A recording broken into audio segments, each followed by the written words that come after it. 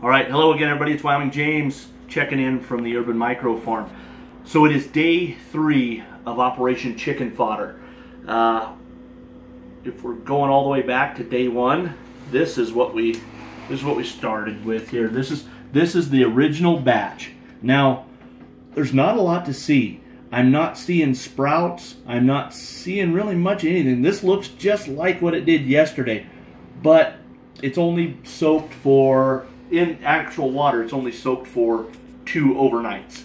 So 48 hours plus or minus. But we've got it here. It's in there. Hopefully it grows, starts sprouting soon, because in another 4 days we're going to be putting that hopefully inside chickens.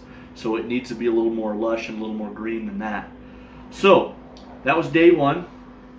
This is day 2. This is our second batch.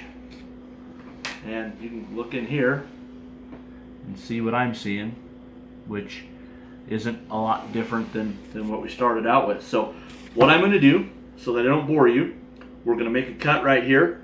I'm going to drain this. I'm going to rinse it off, rinse all that chlorine off of it, and then I'm going to spread it out in the pan, and we'll be right back. All right, so we've drained all the bleach water off of this second batch here, and we're just going to dump them out in our pan.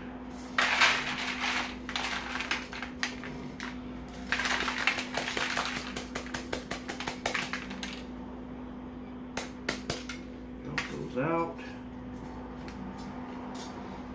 I think because we're so precise with our measurements, it's important that we get all of it in there, all 5.5 ounces.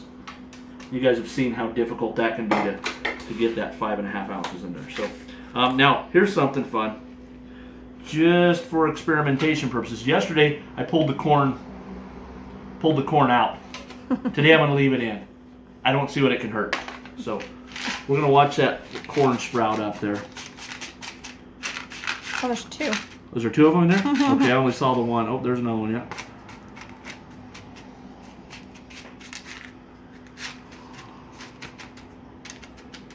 Here's the other thing I'm not completely sure of. These trays might just be too small. Once it starts growing and doing its thing, they might just be a little bit too small. But nonetheless, we're using them. It's what we have. We originally had planted garden vegetables in these and sprouted them and kind of raised them up under grow lights. So there we are. There's day 2. We're gonna give them a little drink.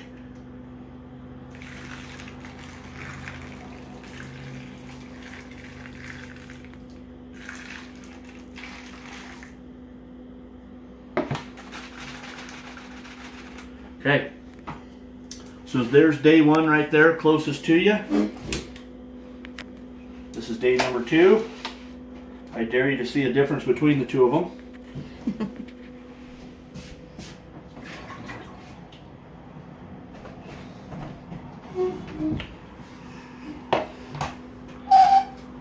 Okay, so we're back at it here again with our all-purpose joint compound. Also, if USG Sheetrock would like to send some royalty money to us for using their little can, we'll take it. So let's put that on there.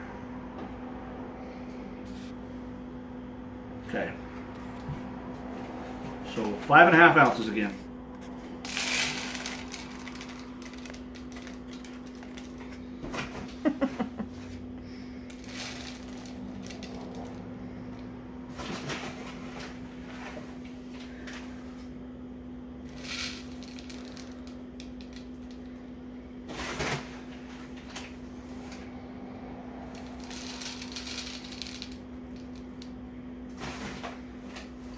You know, you would think that being the professional operation that we are, I'd use like a measuring cup or something.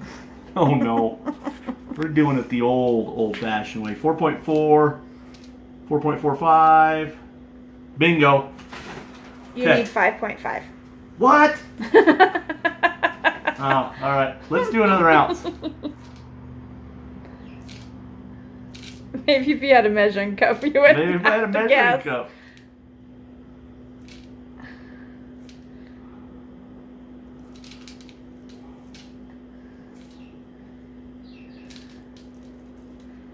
This is the funnest part for me. I'm not kidding. 5.4.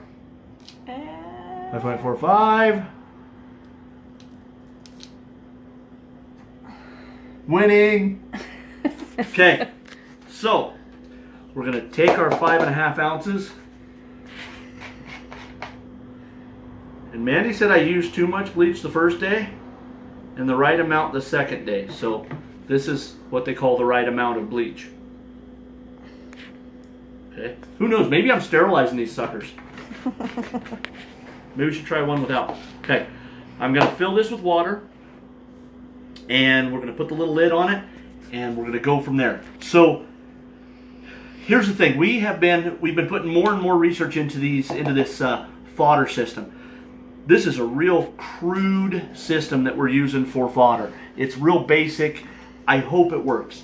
If we can prove the concept, what we decided is we'll try to scale it up so that we can hopefully use it on other critters that we've got planned for the future.